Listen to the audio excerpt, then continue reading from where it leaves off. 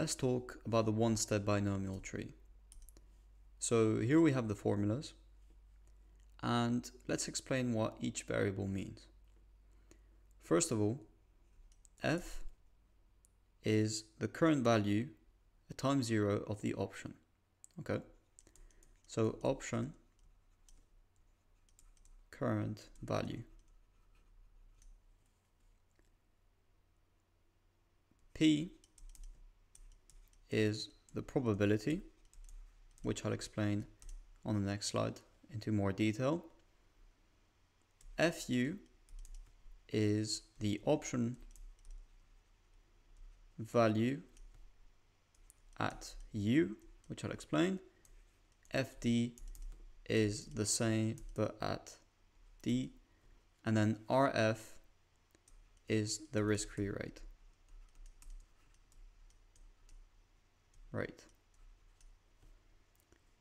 Looking at the other formula to calculate the probability, which we just said, again we have 1 plus the risk-free rate minus D over U minus D.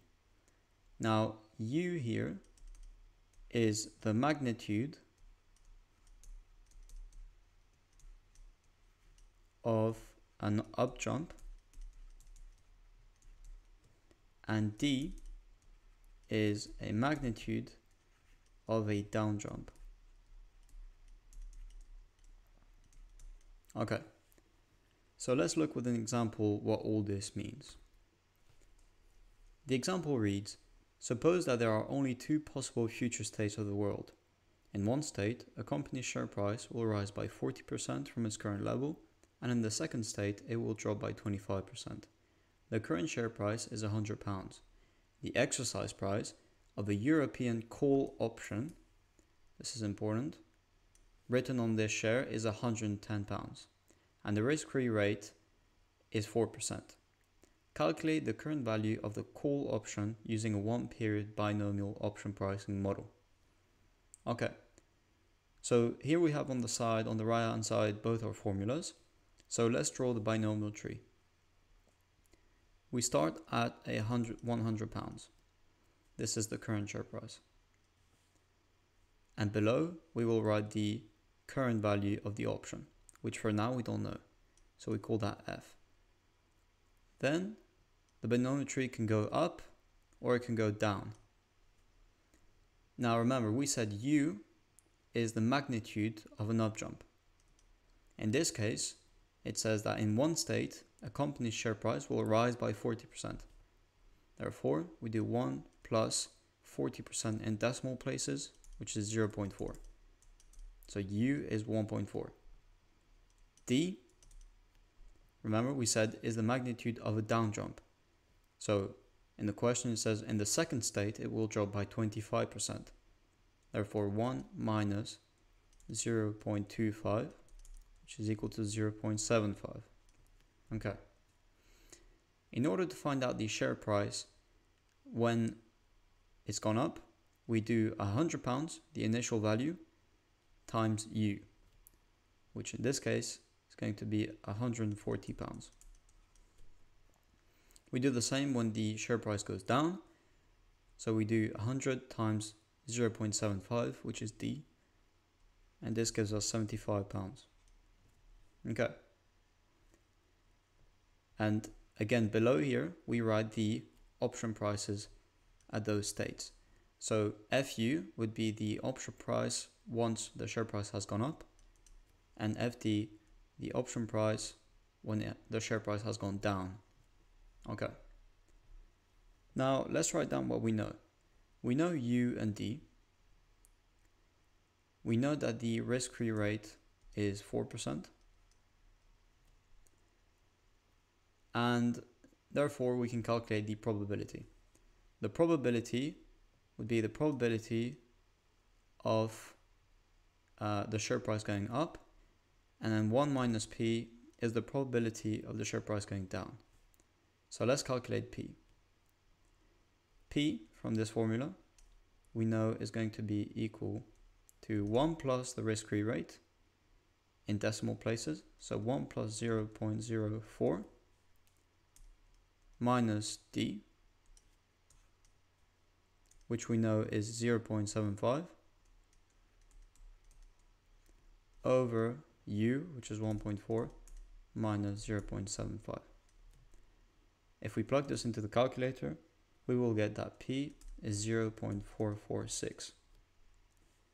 Therefore, we know that the probability of the share price going up is 0.446, and 1 minus P is equal to 0.554.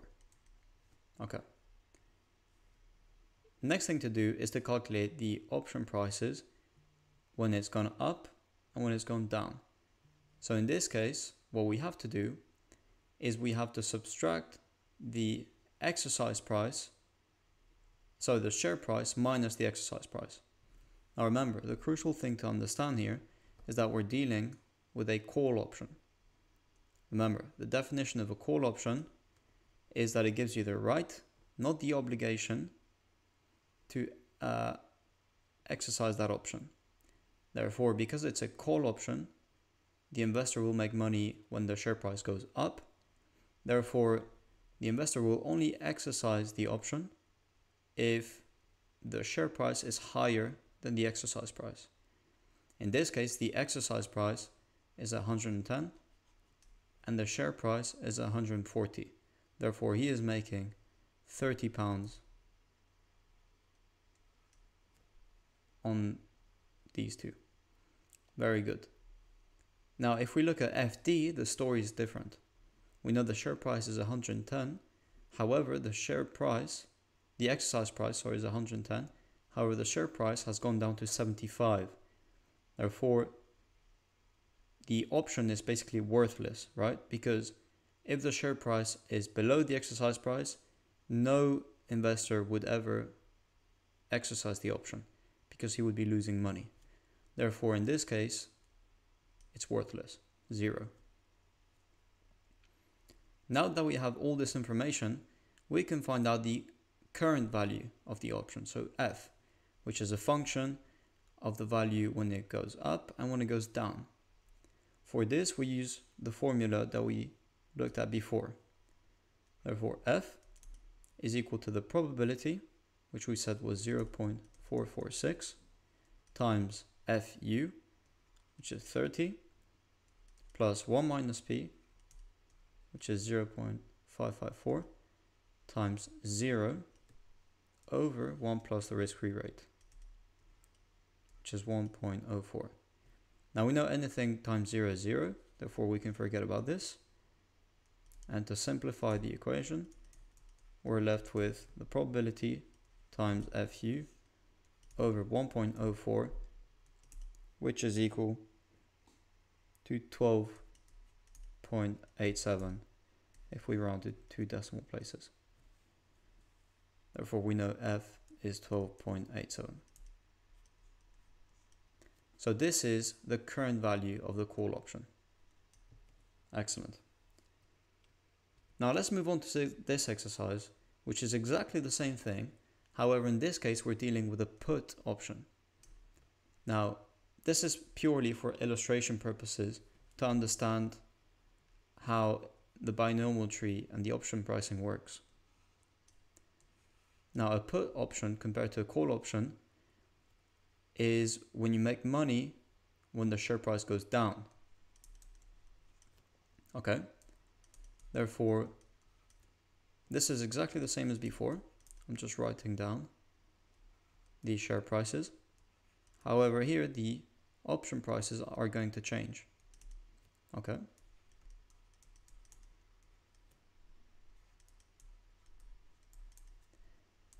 In order to calculate the option prices here, we have to think. In the first state, the share price is £140, and we said the exercise price is 110. However, because this is a put option, the investor would be losing money. Okay? It is in the investor's interest that the share price goes down. Okay? Therefore, in this case, because the share price is higher than the exercise price, the option wouldn't be exercised, therefore it's worthless. In the second state, because the share price is lower than the exercise price, the investor would indeed be making money. he would be making precisely 110 minus the 75. So the exercise price minus the share price, which is equal to 35. Okay, so this is what the option at FD is worth, £35. And now we can go back again and calculate the current value of the put option. Okay, for this we use the same exact formula as before. Therefore F is equal to the probability times FU, which in this case is 0, plus 0.554 times FD, which we now said is 35, over 1 plus the risk-free rate. Again, anything times 0 is 0, therefore we can forget about this part. And if we simplify, we're left with 1.554 times 35 over 1.04, which is equal to 18.64. Therefore, this is the value, the current value of the put option, not the call option. Very good.